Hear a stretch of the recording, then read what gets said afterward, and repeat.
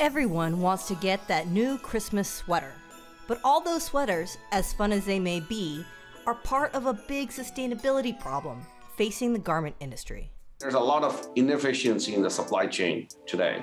There's environmental problems, there's social problems, because there's a very exploitative nature of some of the supply chains. And then you also have the customer experience. For the brands and retailers, it takes a long while and they have to hold a lot of inventory. Design, produce, sell. That's standard procedure for the industry these days. But new technologies are poised to shake that up by eliminating waste and infusing sustainability into the supply chain, creating a new paradigm: design, sell, produce. One company involved in this is Software Automation, who is developing robots that manufacture on-demand clothing using 3D printing technology. We apply advanced machine vision technology, computer vision, along with AI and robotics to essentially allow us to work with fabric, which is extremely flexible and stretchy and all kinds of good stuff, and then create from roll of fabric to a finished garment, in this case, t-shirts. What it does is it allows us to reimagine how clothing is produced and having it made on demand in local supply chains closest to the customer. We want to be focused on zero inventory initiatives, which means e-commerce, small brands, online merchants who don't have the capacity or don't want to carry inventory. So we started with them as the core customer base for the initial factory. One such potential customer would be designers like Gannett Goldstein. My workflow includes 3D body scan, so I'm scanning the body to get the exact measurements of specific person, so I can design his garment in three-dimensional space and 3D printing it afterwards. The future is really about customization, so you can design your own clothes. It's a file, like we are sending a PNG and JPEG. It's just a different format. Everyone wants to be unique. I know about myself that I always want to buy clothes that no one else has. So for me, the customization is really coming from a personal perspective. And I think that's the new revolution that's happening, that we can make our own clothes much more locally than it is now. Streamlining the manufacturing process and eliminating oversupply could have huge positive impacts for an industry that struggles with its own disposability. The average consumer now buys 60% more clothing than they did in 2000, and each item is kept half as long.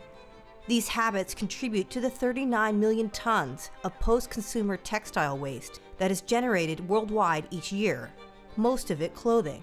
Software Automation claims their process results in 50% less environmental impact than traditional methods, a number derived from being conscious of every step in the manufacturing process. The entire process of how you source the cotton from the most sustainable farms, then how you finish and dye, and then how you make, every step of the way, you're using the most cutting edge technology to eliminate all those greenhouse emissions and water usage. We essentially have what we call zero discharge of water. That means we consume all the water and recycle all the water we use. As we get to scale, we expect that we'll save about 500 million gallons of water a year.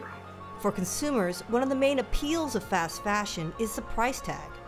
But low prices, in part, come from exploitive labor practices and mass production.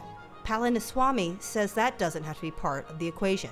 With our current rollout in our current factories, we are cost competitive with imported products today, all made in the US. We're also building in circularity into our business model up front, so that when consumers are done with the shirt, they can send it back to us and we can recycle the waste fabric and yarn back into fresh new products as well. The other thing that we pride on making with our product is we are making the best quality shirt. Goldstein feels clothes made with these new technologies may cost more, but that consumers will still find value in them. I don't think that cheap is actually something that clothes needs to be. It has to have value. Instead of buying 10 clothes, I could buy one shirt fit to my own needs. I think it's also about the size. Lots of people buy online and it's just not a good fit. And with the technology of 3D body scan, it's actually much easier to fit. But at the end of the day, experts like Lauren Bravo say the best way to eliminate waste is by buying less and shopping secondhand. The rule that I tend to apply to clothes shopping generally, which is secondhand first. So before you go out and buy anything brand new for yourself, ask yourself, actually, could I get it secondhand? And increasingly at the moment, the answer is going to be yes. So instead of that sweater, perhaps some other gifts may be the way to go green this Christmas. I think we're starting to see people more interested in actually not acquiring more stuff that's going to sit on a shelf and gather dust, but instead presents like a voucher for your favourite restaurant, maybe tickets for a concert, at least that you know they're probably going to be used and enjoyed rather than sitting in the back of a closet.